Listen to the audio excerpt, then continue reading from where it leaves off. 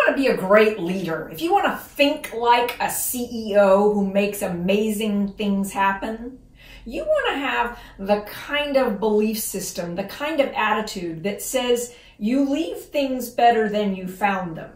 Let me tell you a little story about an organization I had the opportunity to engage with recently. Hello, I'm Sean Kent Hayashi, an executive coach with the Professional Development Group.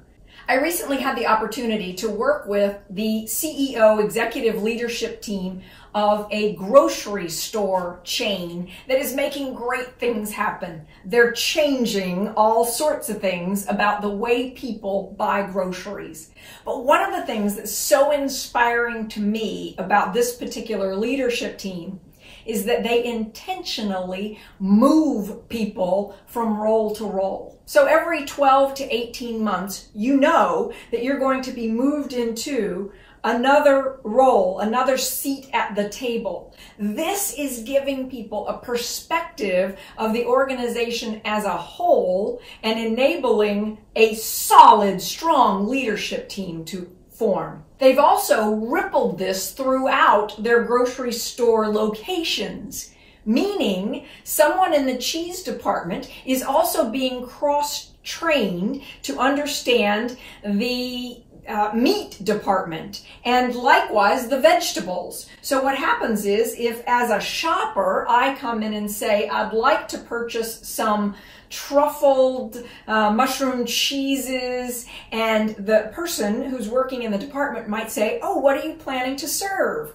And if I say, I'm not sure yet, but I have an inspiration here, they might say, I know the meat department really well and I know what this would go with, let me show you. Or I know the wine department really well, let me show you how this could fit together. And they've intentionally created a foodie culture. So in their organization, in the break room, they have cooking shows being played.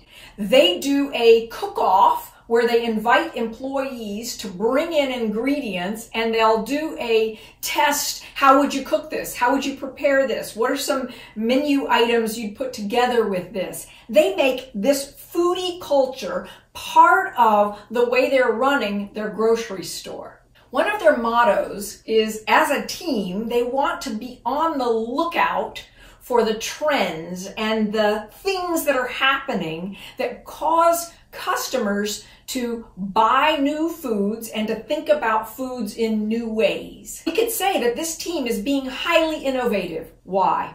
Well, I would propose to you that it's because there's a group of leaders who are being high-performing together. They're understanding not only their own silo, but they're also understanding the roles around them. And they see themselves as an integrated leadership team, not as the manager of a siloed function. If you'd like more detail about cross-training specifically, we have a video on that topic. This team also has 3 questions that they regularly ask themselves.